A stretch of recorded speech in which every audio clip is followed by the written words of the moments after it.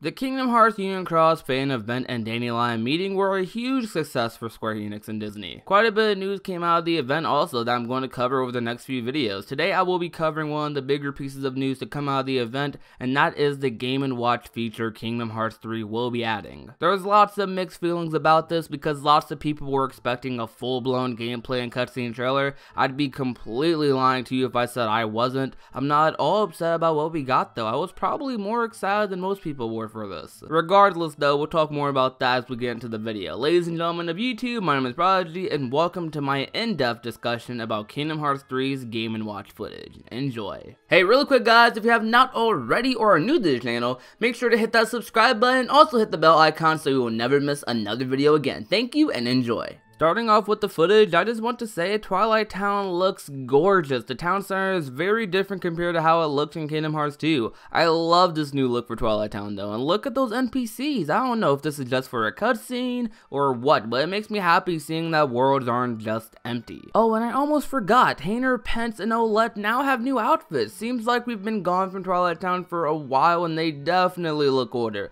I do want to point out though, a viewer in my stream, shout out to you Multi-Life, pointed out to me the shop here that seems to be completely new, kind of. Well, let me explain. This shop beforehand was an accessory shop where you went to go get armor to up your stats in Kingdom Hearts 2. What I do see in this sign here is very different from the previous sign, even though it does have some of the same objects hanging below it. What I do see in the sign is a block, which 100% looks like a gummy block. This thing, which could be a gummy piece also, I have no clue. A crayon, which I think represents customization. I can't tell what this blue thing is. My thoughts are that this is either a gummy ship shop, which is not entirely impossible, or just a customization shop in general. Nonetheless, this area is very interesting, and I love the way New Twilight Town looks. Now, let me sit down and try to explain to you why I love this Game & Watch feature in Kingdom Hearts 3. Do I expect to play this in Kingdom Hearts 3 a ton?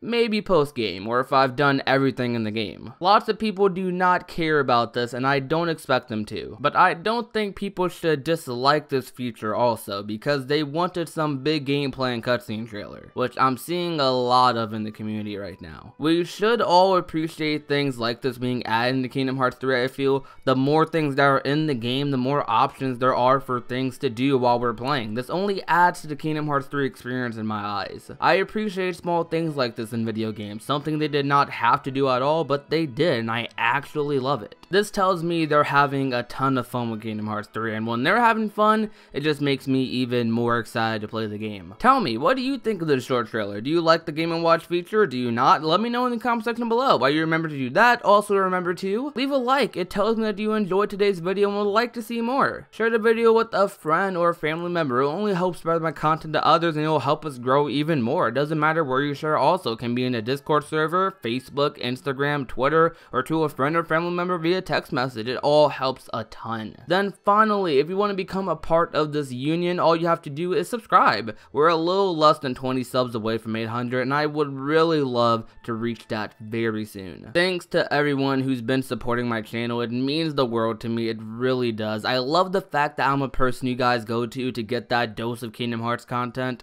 Seriously, thank you. My name is Prodigy, and I'll see you guys next video. Peace out.